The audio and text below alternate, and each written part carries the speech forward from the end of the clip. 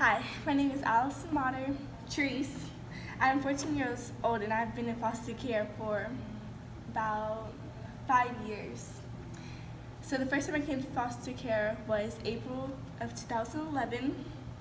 I was in the foster care home of my foster mom, which is named Kim Treese.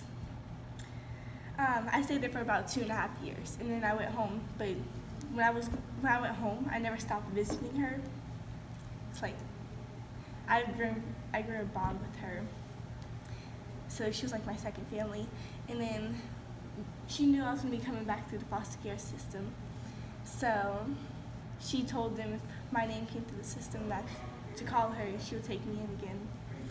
And that happened in September of 2016. And I've been there up until about now. But of November 14th of 2018, she adopted me. It's National Adoption Day. And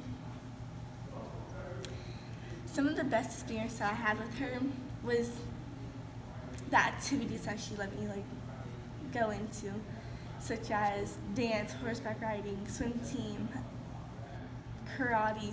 I'm still in karate up to this day though.